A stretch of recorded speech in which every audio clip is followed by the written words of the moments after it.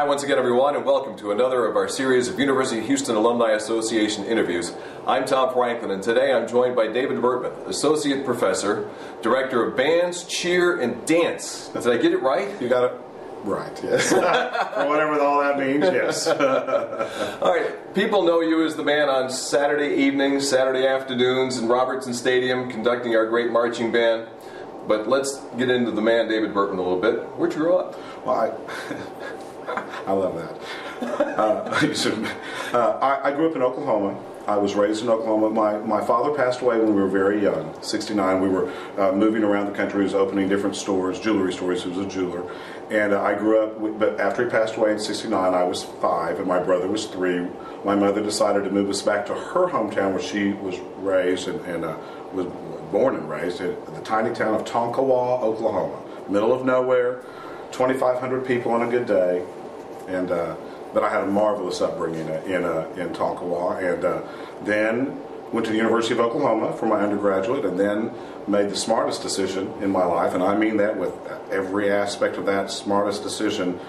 Came to the University of Houston, studied with my mentor and teacher Eddie Green, and then somehow was given the opportunity to give back to this wonderful institution, and here I am. 11 years later, I might add. When did you first get bitten by the music bug? Well, you know, it's interesting because I just recently I've been helping my mom clean out a lot of things, and we found we have a library of records. I just didn't realize, you know, everything from Beethoven to Sinatra to Verdi. I mean, I was raised on some of the greatest music.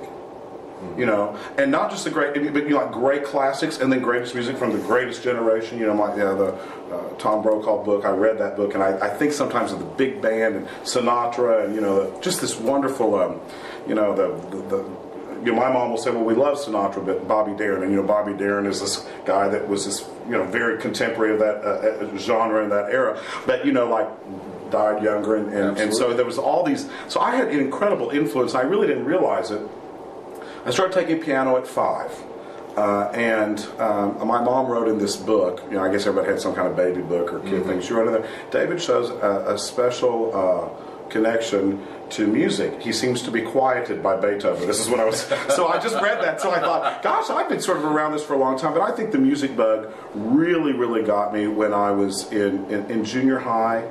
And such a small school, it was such an interesting thing. You know, most of the football team was in the marching band. Right before contest, the one game before contest, the players that were in the marching band and in the football team take off their pads. They'd leave their, you know, the pants part on, but take off their pads and march in the band. Wow. And one year, Tonkawa, tiny band, it was 50-some people in the band, went to their little we went to our contest, and you know, the head football coach drove the bus for the band director, so the whole football team came and watched us. So I was raised in a totally different environment.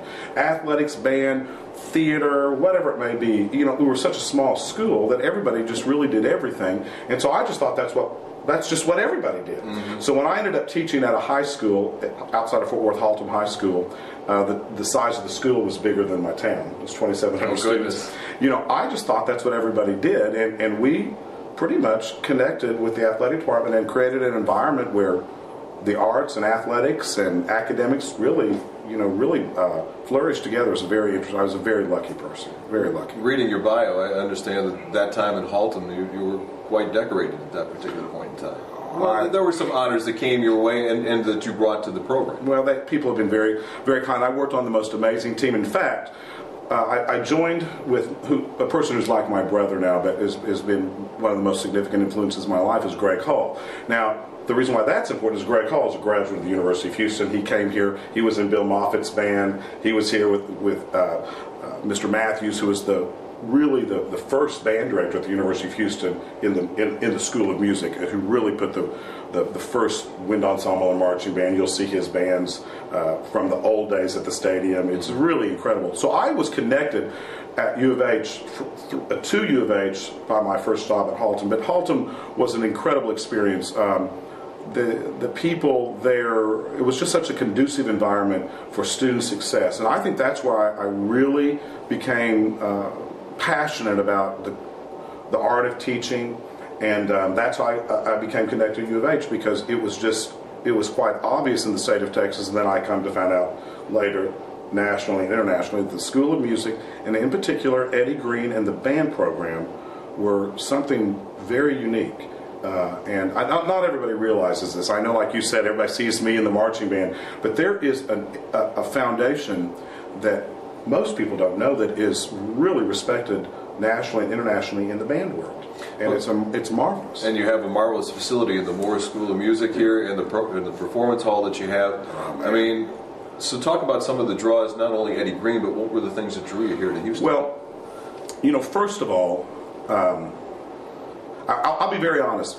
They were courting me. I was teaching in an area near North Texas. Mm-hmm. So the University of North Texas was, I wouldn't say courting me, that was a little egotistical. They were interested in their master's program and successful band directors coming there. So I started my master's at UT. North Texas, not UT, God forbid. I'm sorry, but UNT. And every time, because I'd been studying with Eddie Green, every time they'd say, well, what would the University of Houston do?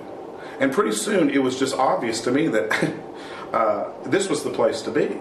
But the things that drew me here, I will tell you right off, and yes, it's not just Eddie Green, but the School of Music and his leadership. It was not about anything other than we want to provide an opportunity for me at the time to do graduate work, to continue teaching, to have the opportunities that a major university would give to someone like me, but also allow me to still continue with my job. And it was just this very giving and support system that seems so different than even the University of Oklahoma. It was all about what can we do to help this man, young man at the time, become successful or more successful in his area of teaching.